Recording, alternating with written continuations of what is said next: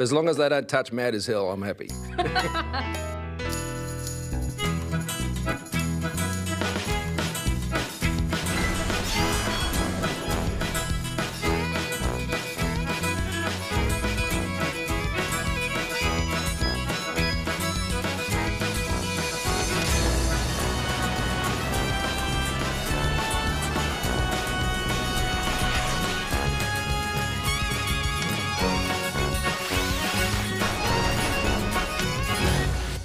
I'm so sorry to do this to your first show back, but bad news for those who enjoy hearing our studio audience. The Victorian Government's restriction on public gatherings yesterday means we don't have one tonight. If they were here, they'd be making an "ah" noise right now. Good news, though, for those of you who find them annoying and too loud and like working out where the jokes are yourselves. It's a bit of yin, it's a bit of yang. We're all in this together, even if they're not here. And I think we'll be OK. We did the last season and a half without any audience feedback at all, and the only effect it had on us was that, like most of us last year, stuck in an empty room processing what's going on in the world, we've naturally drifted to the right. So this season you might notice we're now a lot more supportive of the government and the great work that the Prime Minister, Scott Morrison, is doing. Particularly the work he's been doing, as he says, encouraging people, particularly the vulnerable and the elderly, to get those vaccinations. Because let's face it, the vulnerable and the elderly are the ABC's target demographic, so it's really in both our interests to keep them alive. In fact, as of next week, the ABC will be a vaccination hub. So if you do want to come and watch the show being taped, we have supplies of the good stuff, none of your AstraZeneca rubbish here, which we'll be more than happy to sell you. And of course, as part of the National Resilience Program, we have qualified, Commonwealth-endorsed professionals, handpicked by Greg Hunt himself to administer the shots. Isn't that right, Grun? Now, given our experience with major national projects like the NBN and the last census, who would have thought the COVID vaccine rollout would have been such a disaster? Put your hands down, please. That joke would have worked much better if they were here. So far, though, only a small fraction of Australians have received their dose, whereas 1 in 3 Americans have been vaccinated. That's nearly as many as own a gun. Now, no one's blaming our government. The fact of the matter is governments have very little experience in this area. I mean, yes, you'd think that the insertion of sharp objects into its citizens would sit comfortably with some of our elected members. But for political reasons, Conservative governments tend to shy away from inflicting pain on their fellow Australians, unless they're part of the arts sector, the ABC or unemployed. And while problems with the AstraZeneca vaccine have made anti-vaxxers seem momentarily sane, it will clearly save millions of lives. The only downside I can see to surviving this pandemic is that it means we may live long enough to have to go into aged care, or as it's more accurately called, aged accommodation. But the government's focus remains well and truly fixed on the implementation of a successful vaccine rollout for the most vulnerable Australians. Yes, as hard to say as it is to do, apparently. But I'm not here to be pedantic. Voluble Australians aren't interested in that. Of course, the Prime Minister, Scott Morrison, knows how to say vaccine properly. And when it comes to the vaccination program, it is important that we get this done. I guess that's why they're calling Howard Springs a National Resilience Centre instead of a vaccination one. I wonder why he has difficulty with that word. Well, it's impossible for me to say at this point. Clearly. No, I'm sorry. I am sorry. I'm just nitpicking, and obviously he can say it. We have footage, I think. Can we show the footage, to be fair to the PM? The vaccination program, as it's set out in the budget papers... Papers? Just assumes that it's likely that this will be in place by the end of the year. But that could happen with 2 doses, 1 doses. 1 doses? And that will not have a material impact on what is in this budget, and it would be a mistake to think that it did. And the last thing we want is any more mistakes. Although... when inevitable occasional breaches occur, then the testing and the tracing regime is able to contain that. Yes, our testing regime is unparalleled. Anyway, as I say, I don't want to sit here and pick on every little thing the PM says. It's only a 12-episode season after all. But however he pronounces it, rest assured that he is focused on keeping us safe. Right now, I'm fighting the virus. Though it must be said, he doesn't hold a syringe. Now, obviously, we're not going to spend the whole show talking about COVID. That would be depressing and boring. Unless you want me to. OK, just one more then. About the whole ongoing Australians returning from India debacle, which I think could do with a little bit of plain speaking. Now, the travel ban clearly damaged the government. Frankly, the PM hadn't been that unpopular since last year's bushfires. Back then, his defence was that he didn't hold a hose. A defence, incidentally, he could have also used during this year's floods. A missed opportunity there. But I think it was the criticism of former cricketer Michael Slater that would have stung the most when he tweeted the PM should pop over in his private jet and witness the dead bodies on the street. Not the most alluring holiday package I've ever heard of, and certainly not a patch on Hawaii. If I were on at the time, I would have happily defended the PM, but sadly I wasn't, and it was left to the Minister for Agriculture, David Littleproud, who said Slater should get over himself. Or perhaps he meant Slater should get over to Australia himself. Get over himself. It's not clear. Before saying, quite rightly, I think, yes, we granted Michael Slater authority to travel to India, but there's this thing called personal responsibility. Spot on. Michael Slater should have taken some personal responsibility for the Australian government's decision not to let Australians back into the country, rather than blame it on someone else. I certainly don't blame the Morrison government for threatening Australians returning from India with fines and jail time, and neither does the Morrison government. They blame the CMO, Paul Kelly. Sure, it's unusual to get advice on criminal penalties from a chief medical officer, but these are unusual times. And anyway, Australia has a proud tradition of abandoning its own in times of crisis. Where would those Anzac war horses we left behind after World War I be today if we hadn't abandoned them? Not in Egypt, that's for sure.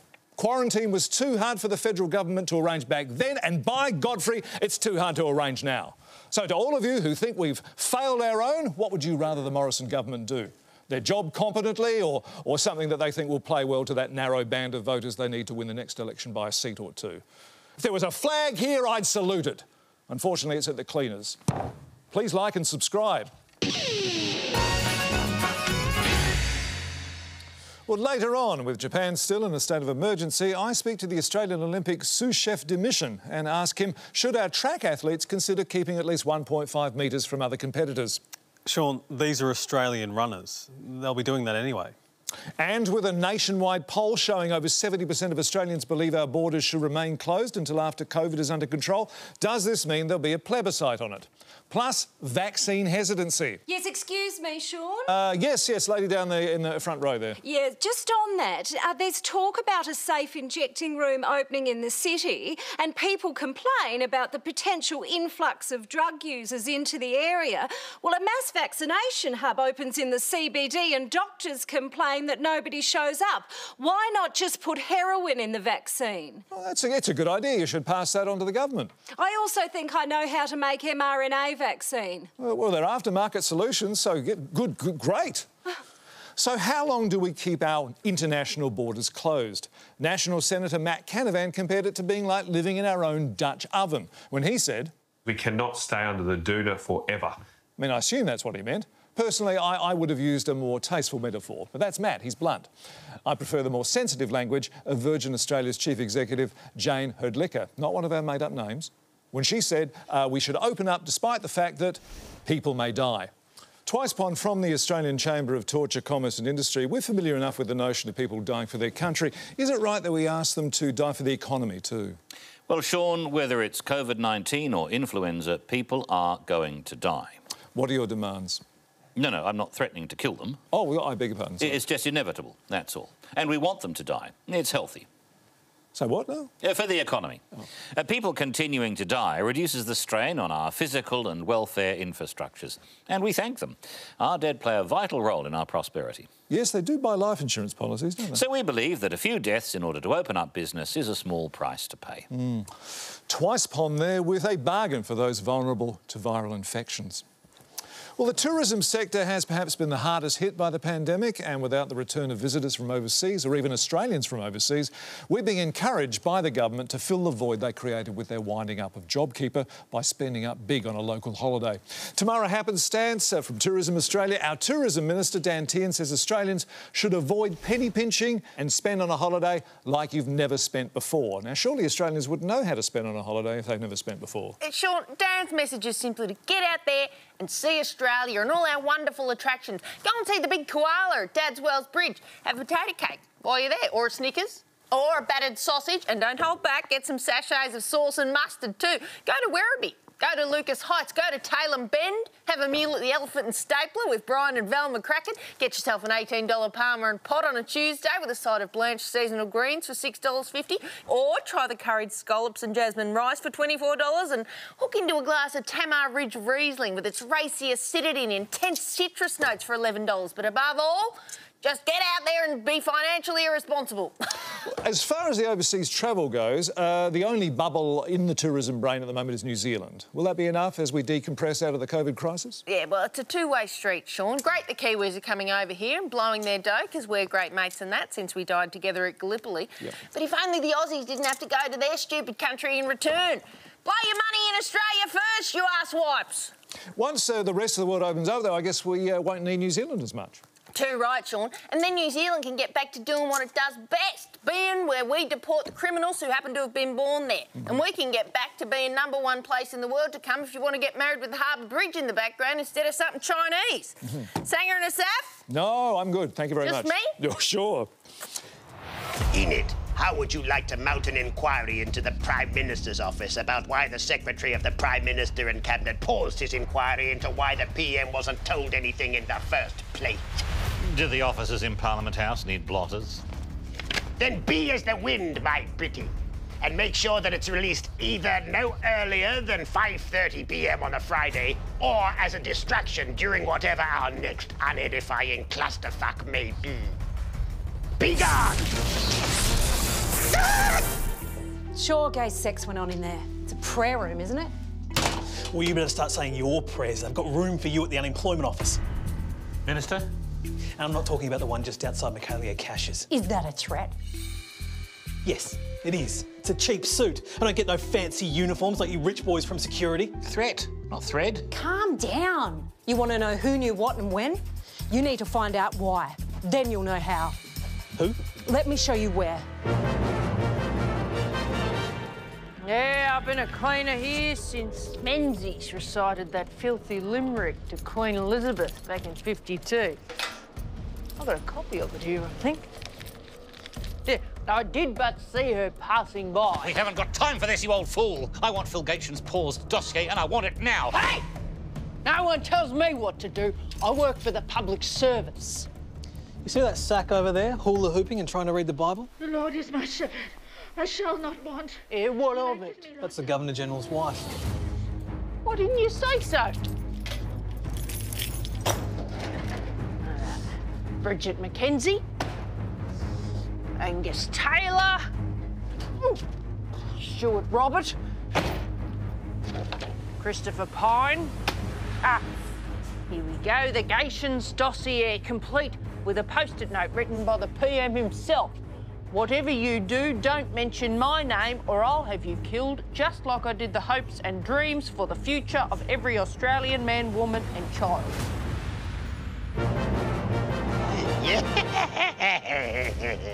Excellent work, Enid. Have it leaked to Peter Van Onselen in time for whatever it is he thinks he does on the project. And Miller? Arrange for the leadership spill, my dreadlord? Yeah. But in the meantime, let's watch this tape of Christopher Pine auditioning for Hamilton. You need to take the... A nod's as good as a swink. Enid Swink, followed by Cornwall's most unorthodox lady detective in Cartwheel and Cindy. Welcome back. Well, it's all done and dusted for another year. Here's Stephen with all you need to know about this year's Eurovision Song Contest. Thanks, Stephen. Now, despite the pandemic, the Australian economy has been going gangbusters, which is something we can all be proud of, assuming it has anything to do with us. The federal budget then pumped $75 billion into this roaring beast, which is like injecting pure cocaine into a child with a hyperactivity disorder. But despite the government sinking unprecedented amounts of money into areas of unprecedented neglect, there was still the whining objections from the usual anti-coalition government ratbags, like coalition government Senator Matt Canavan, pointing to high levels of debt. And interestingly, the PM forecast that there was no surplus scheduled and foreseeable within the next decade. So he's obviously expecting Labor to form government soon. There was good news too for the ABC in that they haven't disbanded it. and more money for infrastructure, which the Deputy Prime Minister, Michael McCormack, reckons will be enough for the next 1,000 years. We've made sure that that money is now going to stretch out to 2031. Now, there's a man who can budget. Finance Minister Simon Birmingham also talked up their aged care spend. Australians will see a once-in-a-generation investment in aged care. Which may explain why we have an aged care disaster. We only invest in it once in a generation. It does sound a note of optimism, though, for the aged care workforce, which is stretched to its limit. We're buggered. We're literally buggered. Literally buggered? What on earth is going on in these nursing homes? And what of Anthony Albanese? What was his forensic analysis of the government's economic blueprint? This is like a show bag budget. A budget that looks pretty flashy, but when you take it home, only lasts a few days. Labor apparatchik Vagary Bell-Chamber, what did he mean, if anything? Oh, it's a highly relatable analogy, Shaun. Well, if we accept that a show bag only lasts a few days, and he's obviously never bought a Birdie Beetle one, which is pretty much gone while you're waiting for your change, in what sense does the budget only last a few days? Yeah, well, if you're just going to pick on everything he says... Yes? We're rooted. Speaking of which, the last survey has Albo's support down to 24% as preferred Prime Minister compared with Scott Morrison's 50%. That the voters can't even imagine Albo doing a better job than someone they can actually see is dreadful means he's not cutting through, is he? Well, Shaun, we've got a new three-word slogan that reflects how Labor sees Australia moving forward. On your side. Of course, referring to the recovery position that the injured must be placed in before attempting resuscitation. Albo is pledging to lay the country on our side before administering mouth-to-mouth. Right. Well, going by those numbers, he's not going to need to put on the lip balm anytime soon. Well, Shaun, Albo is election-ready. He's been overusing the football metaphors. I've said on the day that I became leader that I wanted to play it like a four-quarter match and the siren for the fourth quarter and the bounce would occur on budget day this year. We intend to kick with the wind as well in the fourth quarter. Yeah, people love having everything reduced to footy, Shaun. Oh, and he's launched a WeChat account for Chinese Australians. All right, and I think we have what Albo said in his very first post here. Yeah. If the Labor Party is elected to the government, the leader of the Labor Party will become the next Prime Minister of Australia. Yeah. It's a good scoop, but that'll be enough, do you think? Oh, better be. That's all we've got. It's helpful information, though, because, you know, being from China, they might not know that voting could lead to someone else getting in. Yeah. Another way you can tell there's an election looming, other than getting sprayed with the government's out-of-control fire hose of a budget, is that the comedy starts getting rolled out. Albo again. Again, a sleight of hand, all smirk and mirrors. Not quite as good as Bill, but who is? Although let's not underestimate Deputy PM Michael McCormack. There is no cut. There is no cut. The only cut I've seen this week was the haircut I got the other day. Actually, no. On second thoughts, underestimate Michael McCormack. Well, later on, the Treasurer promises things will be better than they were in the old days. They will then be better off compared to what they would have been in back in 1718. 1718? I certainly hope so. The average wage back then was half a shilling a week. But for the moment, the government's decision to rack up $1 trillion worth of debt to be paid off by future generations poses a dilemma. Where does it leave Labor? Well, Shaun, more than 70% of Australians approved of the federal budget. So to finally have Labor's debt and deficit approach to the economy embraced by the electorate is really affirming. So if we can get the coalition to adopt more and more of our policies, we might be able to effectively govern from opposition. Well, you could be in for a record term, I think. Awesome! Well, proving that the unliberalness of the federal budget wasn't a flash in the pan, the Morrison government has now decided to build a gas-fired power station, tipping $600 million into the Hunter Valley Kurri Kurri project. Now, compared to the $70 billion spend in the budget, it's a drop in the ocean, although we really don't need to be adding anything more to ocean levels, given the impact that this gas plant could have on the environment. Views on the decision are split. On the one hand, Labor MP Joel Fitzgibbon has backed it, saying it's unequivocally a good idea. While on the other side of politics, Labor energy spokesman Chris Bowen said the proposal isn't justified by the economics. So, Vagary, while Labor has abandoned much of what they went to the 2019 election with, they've at least kept their disunity on energy. Yeah, we remain committed to that principle, Shaun. Yeah. Awesome. Well, outside politics, there has been criticism that the new 660-megawatt power plant, which is not needed in New South Wales or nationally, will have to run on diesel until gas delivery pipelines are built and might kill off existing players in the industry. Gregory Anton, in charge of the photocopying in Angus Taylor's office. Why spend taxpayers' money building something that's not needed, wanted, is unsupported by infrastructure and is detrimental to the market principles that you lot traditionally fall back on whenever you don't want to help someone? Why, my dear, you are quite mistaken. We have never trusted the market to look after you. We have always spent taxpayers' money to build and maintain public utilities. No, but the market and the state governments have already worked out renewable alternatives and invested in batteries to store power when, you know, the sun isn't blowing and the wind isn't shining. Shaun, where is that brooch I gave you at the beginning of the interview? A brooch? You've lost it, haven't you, my dear?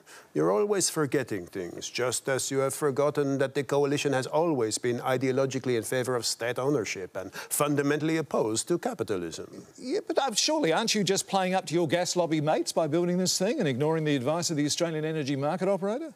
Who? Well, here it is. It was in your purse all along. If only I could get inside that brain of yours and understand what makes you say and do these crazy, twisted things. Yes, but Angus Taylor... That's when it began. I can see him still, standing there and saying, look at this PDF about Clover Moore's air travel, and staring at nothing. He had nothing in his hand. I don't remember you giving me this brooch. Of course, your mother was mad too. She died in an asylum when you were a year old. Really? It began with her imagining things, hearing noises, footsteps, voices, G7 recommendations regarding fossil fuels. And in the end, she died in an asylum with no brain at all. Well, thank you, Gregory. I'm sorry I doubted you. What the government wants, of course, is power security for manufacturing because... Just so important that we have self-sufficiency. Obviously, in a pandemic, we can't rely on imports, although we are already self-sufficient in some areas. Australia makes its own luck. Just as well, it's in short supply overseas. Speaking of which, with just a hint of what we can expect later in her wrap-up of world news, here's Chicka Lydia Rowlands. Thanks, Shaun. Tonight, fence farce. A man and woman have been caught scaling a fence around Prince Andrew's Windsor home. Let's hope they got out of there safely. Also, disgusting thing. Japan is set to release more than 1 million tonnes of treated radioactive water from the Fukushima power plant into the ocean, suggesting they've run out of harpoons for their whale research. Plus, shit, check this out. China has become just the third country to land a spacecraft on Mars. It's part of their one country, two planets approach. So they can communicate with a vehicle on Mars, all right, but not with the Department of Foreign Affairs in Canberra. Shaun? Looking forward to that. Thank you very much, Chicka Lydia. And just briefly on the Middle East, Barnaby Joyce says Australia shouldn't get involved in the dispute between Israel and Palestine because he doesn't want to see those tensions flare up here in Australia. Now, I'm paraphrasing, obviously. He used far more diplomatic language than that. I don't want to see someone else's turd in my toilet.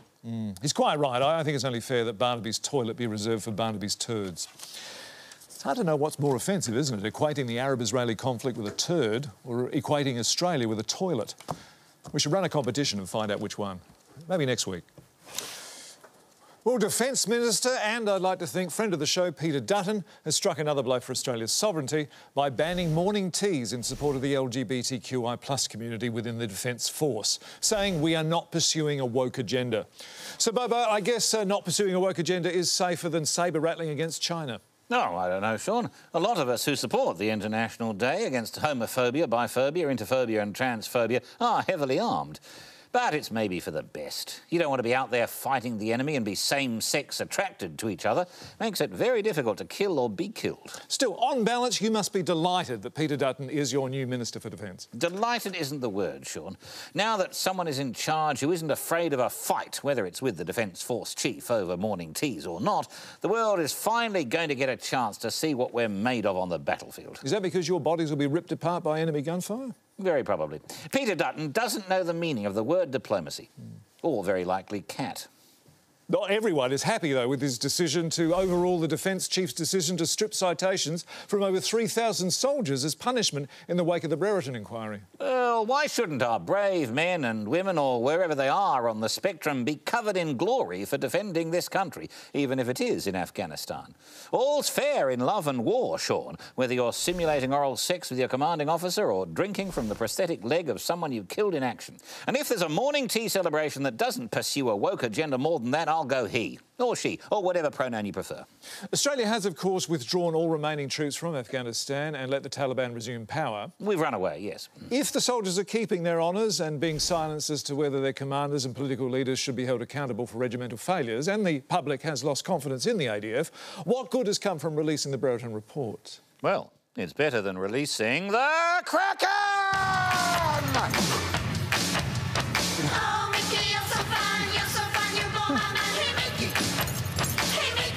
No thanks, I'm driving.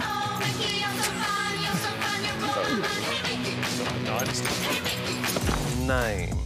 Charlie. Email address. Pickering.charlie@... Hi, I'm just sitting here trying to hack into Charlie Pickering's ABC account. By accessing his personal information, I can find out more about him and on-sell that information to data harvesting companies to help make up for this year's budget shortfall. Or let the Department of Home Affairs have it, because judging from his internet search history, he's a terrorist. Whoa, whoa, whoa, inside voice. I've got this. The ABC respects your privacy and will ensure that any information you provide is kept safe and secure, like the My Health record system or the time those classified documents were found in a dumped filing cabinet. Soon, you'll need an account to watch anything on the ABC because it'll all be on iView and the free-to-air channel will have been shut down because... Murdoch. Personalise your experience with an ABC account today, because pretty soon you won't have a choice anyway.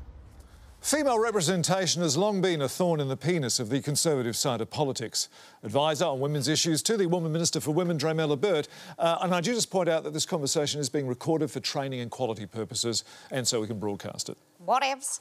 So, merit or quotas? The merit system hasn't done women any favours, so why not introduce quotas? Because quotas is socialism. And while that term isn't pejorative inside this building, it is in the real world. The important thing is the quality of the candidate, not whether they sit or stand to take a slash. But aren't women in the coalition being held back by the merit system? Well, if there are women being beaten on merit by Craig Kelly, Richard Colbeck and Stuart Robert, do we really want them being parachuted into Parliament via quotas? And what would it say to the women who did get into Parliament on merit? Hello, I'm a woman too. Well, it demeans their achievement. Yeah, but isn't that like you paying full price for some Peter Alexander pyjamas and then being annoyed at seeing them marked down the next day? Yes, you paid more for yours than the woman who gets them at a reduced price, but at the end of the day, when you put on the pyjamas, you both got a nice new pair of pyjamas. The prestige I attained from being able to afford to pay full price has been trashed because now any old slag can buy them. And it's patronising because what it's saying to my fictional old slag is, hey, we know these are out of your league, dear, so here, we'll make it easier for you. And speaking of women and Peter Alexander pyjamas...